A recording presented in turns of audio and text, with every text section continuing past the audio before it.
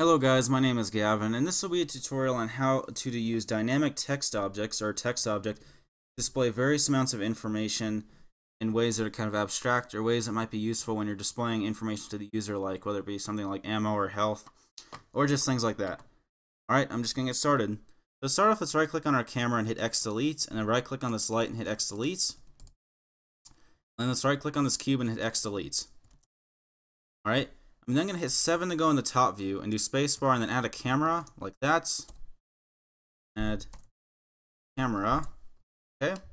I'm going to drag this up like that. I'm going to hit 0 right here and do spacebar and then add a text object. I'm going to drag this off to the left corner. We don't have to do anything like rename it or anything for now, so that's good. Let's then go from defaults to game logic and from Blender render to Blender game. And over here, what we're going to do is add two game properties. This first one is going to be called integer. The first one is going to be an integer, but it's going to be called number. And the second one we're going to call is word. Alright, and we're just going to keep the word one empty for now. Alright, on our text object, let's add a sensor always, and click these first three dots, and add a keyboard sensor. It's called a space. Like tap and add the keyboards and add the spacebar right there.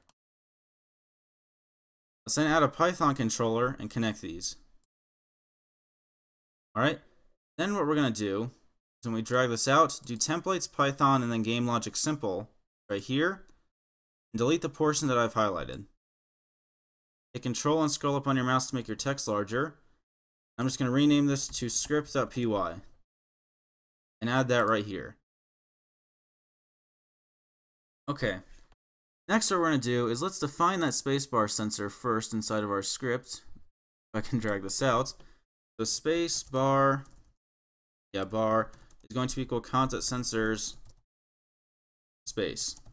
Actually, you don't need this bar right here. Like that. And what we're going to do first, next, is define a string version of our game property number. So let's have number going to equal string of own number. That, and let's display that number onto our text object. So we're going to have own.text is going to equal number. So if we hit play now, we can see that now says 0. But what happens when you're actually using this is that when you have text objects as a string, you can actually add them together to make dynamic words and stuff, or like longer words. So I'm just going to put something like inside of a string over here, in quotes, let's put number, colon, space, like that, and hit a plus in between. So it's going to add these two strings together to come up with that. So it's number, colon, 0. Alright, and we can see that these are actually dynamic, because if we do something like an if statement, so let's have if space dot positive, own number is going to plus equal 1. You can see that every time I hit the space bar, it's going to go up by 1. Alright, but let's say we don't want this to be just an just a random word that we put there. Let's say we want it to actually be something like a game property. So own word is a string, so we can add those together. So if we hit P, we see there's nothing there. But if I put something in here like hello or something, which is kind of weird, but it works, it says hello 0.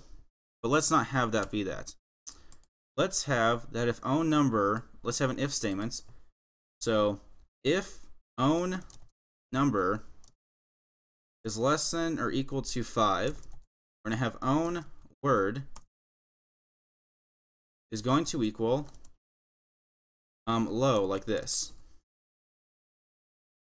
And if it's an else, we're going to have own word is going to equal let's say high. I don't know, these are just two random numbers. But you can see that if I hit space, once it reaches 6, it's going to change like that. But that's one way of doing it. But there's another way that you can do it which is kind of useful as well. I'm going to leave these two if statements here. But I'm just going to take out the insides. What we're going to do is import random. So import random. And down here, what we're going to do is after number, let's create two different lists. So low list is going to equal low, like that, and let's have empty. And we're going to have high list is going to equal high, comma, let's say full. There are two separate things that we can input in here. And what this is going to do is have it so that if we press the spacebar, it's going to change, it's going to randomly choose an item from this list depending on whether or not it's full or empty, or ammo is full or empty.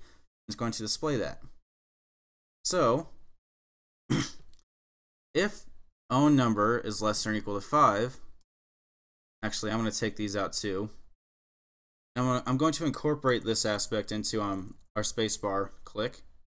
So down here, what we're going to do is if we press the spacebar and have if own number is less than 5, we're going to have own word going to equal a random.choice and then low list.